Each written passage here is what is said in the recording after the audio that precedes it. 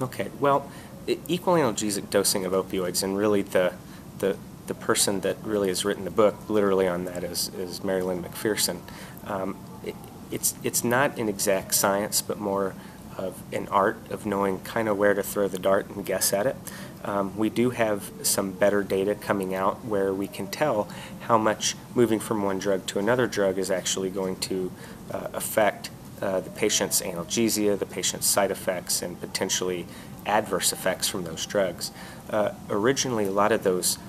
dosing tables were based off single-dose studies where a healthy volunteer got one drug and then got another drug, and they tried to guesstimate what the effects were.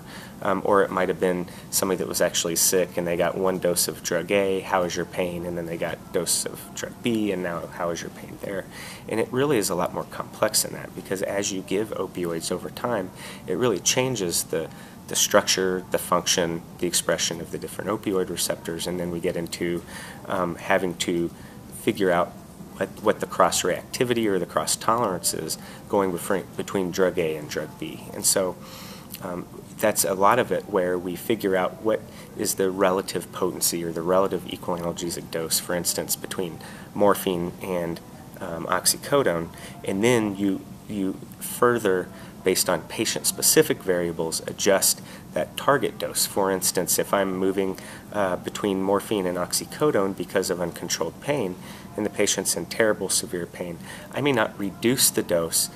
because I'm worried about increased side effects. I may be actually more aggressive and increase the dose slightly,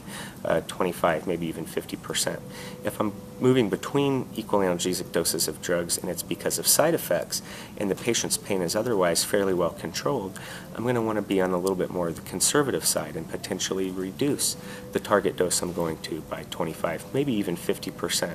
And in some cases, when you're going to methadone, you need to be even more conservative than that.